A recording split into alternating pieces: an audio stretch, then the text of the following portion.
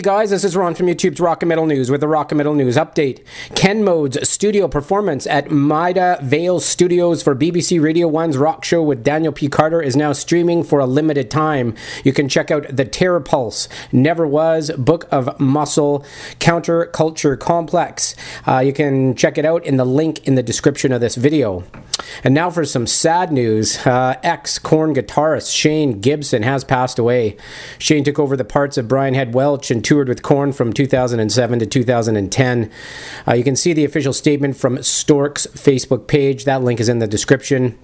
They stated, it is with deep sadness and regret that we must confirm that stOrk founding member and lead guitarist Shane Paul Gibson passed away at 5:45 a.m. on April the 15th, 2014 in the UAB Hospital in Birmingham, Alabama as a result of complications from a blood clotting disorder. He was 35 years old. He was one of the best guitar players the world has ever known, and his virtuosity was matched only by his wit and generosity of spirit. He will be missed beyond measure.